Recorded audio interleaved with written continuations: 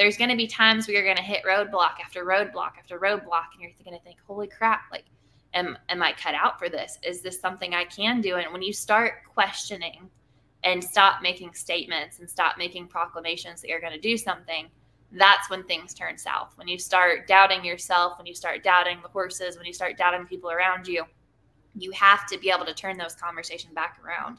And Michael and I have had this conversation even recently.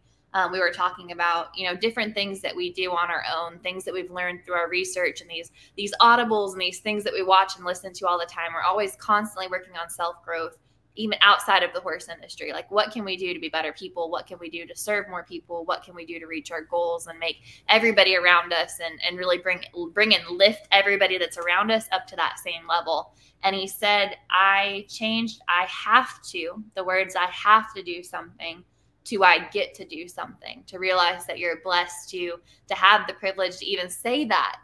Like what? Give us some examples.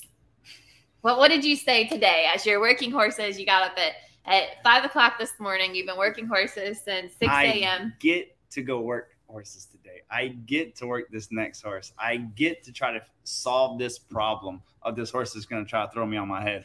I get this opportunity. I'm blessed to do what I love for a living. So I get the opportunity. It's very difficult when it's hot and sweaty and everybody is melting and the students are quitting and the help is quitting and everybody's quitting and you're there by yourself with 20 training horses.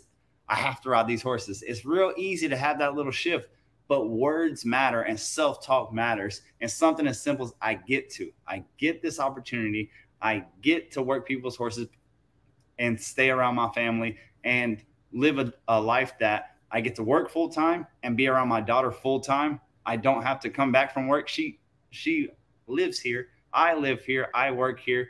She works here. So. And your wife. Yeah. And my wife too, of course. Very important.